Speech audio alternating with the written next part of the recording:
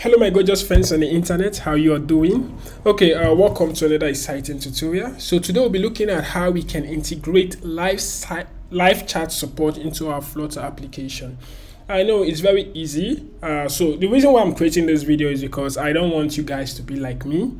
Because before I found the solution, I've been using so many stuff, so many platforms, and most of them that I saw online were not really free.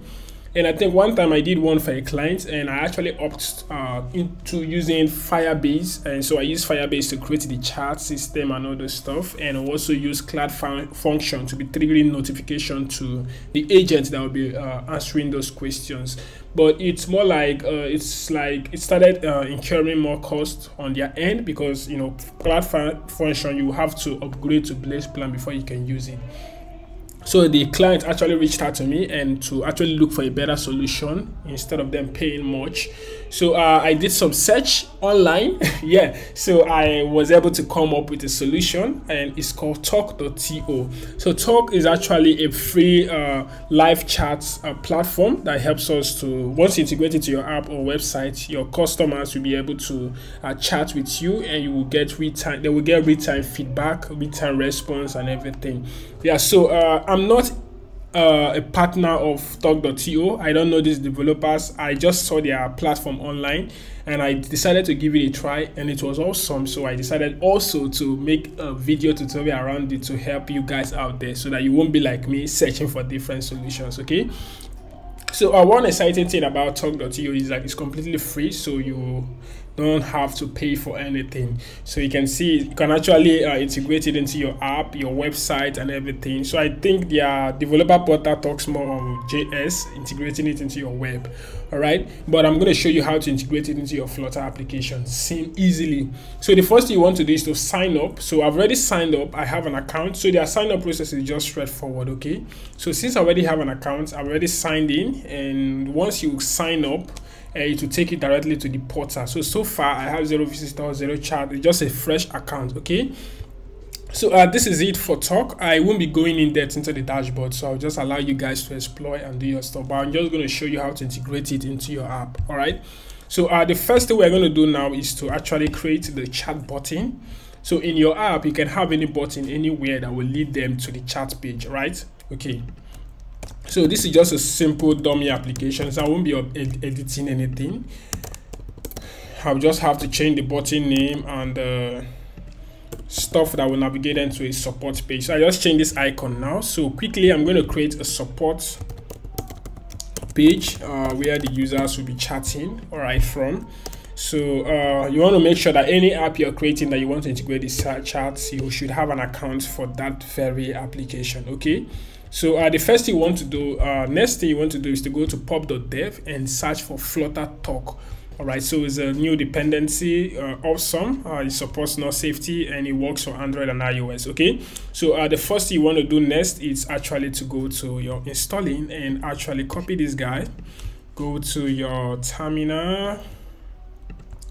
Yeah, and we are going to install Flutter Talk. All right, so we won't be going in depth like that, because I think this is how it looks on mobile. I think this is the Android view.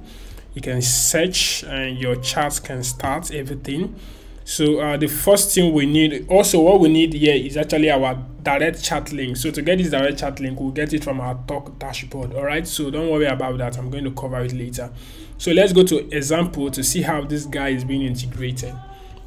So the first thing, you just have a new page, and you have your app bar with the name, and you have your Talk widgets, and everything is being integrated. Awesome.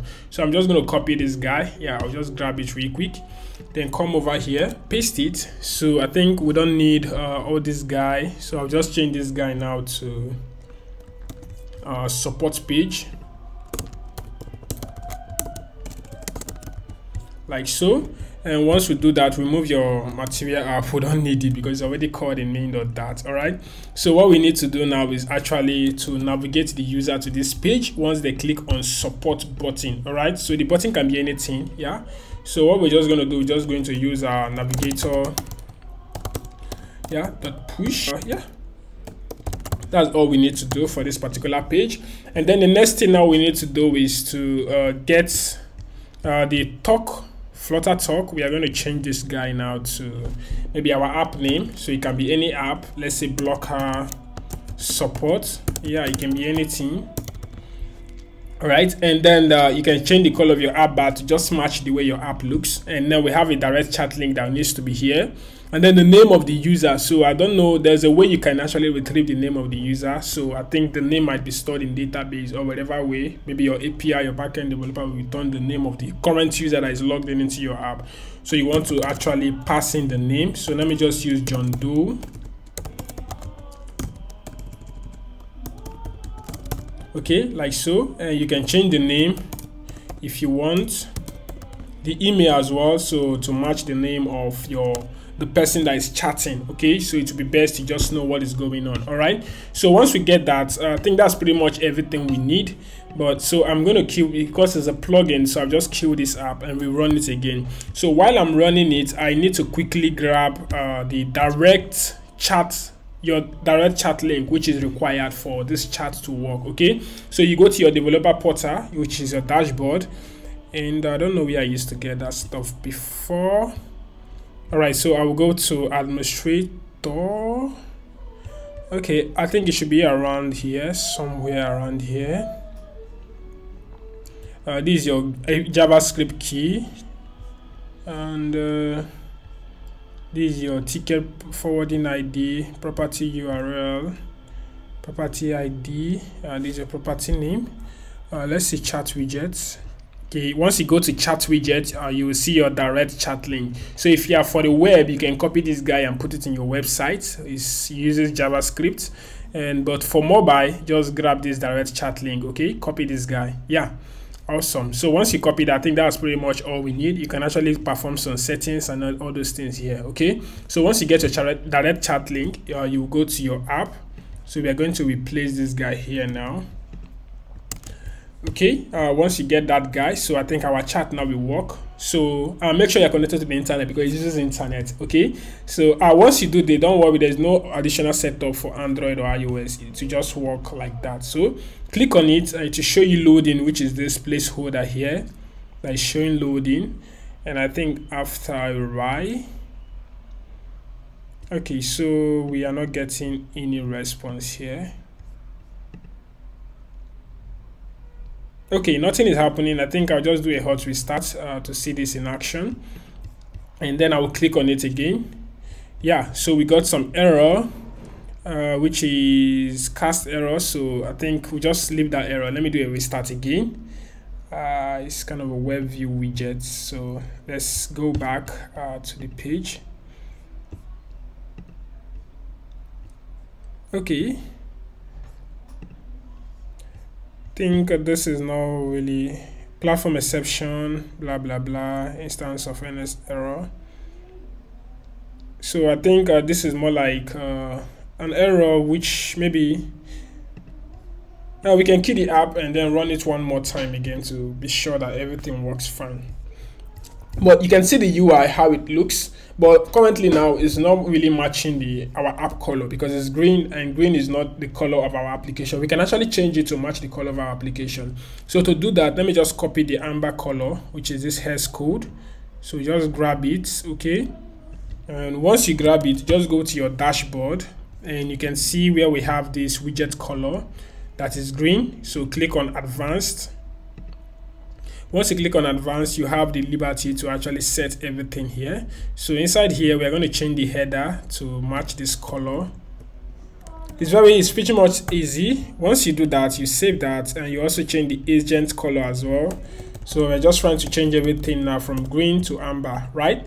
Yeah, so it works. You can see how it looks. Yeah, so everything works fine. So you save it. Once it's saved, we go back to our app. And right here now, I'm going to go back to the support page and give it some few seconds. Yep, you can see the color has changed based on what we changed it to. So it's no more green. So from here now, you can see the name, Blocker Support, which is this guy, and the visitor, which is John Doe. So if we search, start new conversation now, and it's going to show like this. So we can actually type in something. Let's say hello world. There should be a notification. Yeah. wherever the admin is, you'll be receiving the notification. Yeah, so that's why that guy is ringing. So if you go to your dashboard now, okay, so you can see this guy is ringing. So we have incoming call from John Doe blocker. So once we click on it, yeah, the message will stop. So you can see hello world. So we need to join. So you can join with your name. So since I'm Destiny Ed, I will just have to join. And once I join, this UI is going to change. You can see Destiny Ed has joined. So from here now, I can actually send a message to reply the user. Hi John. Yeah, and this works, and John will actually receive the notification instantly. How are you? So you just want to like request something. So this is just how it works, and you can see as John is typing, it's actually showing on the dashboard. You can see what John is typing is actually showing real time. So you can actually send it, and John will receive it here. We can send the message back, and you also receive it here. So this is how it works. Very simple, very easy. And if you want to end the call, so you can just come here and say end this chat section. Yeah, and end chat, everything goes back to normal, and yeah, the chat will be ended. Visitor has ended this chat. So that's just how it works.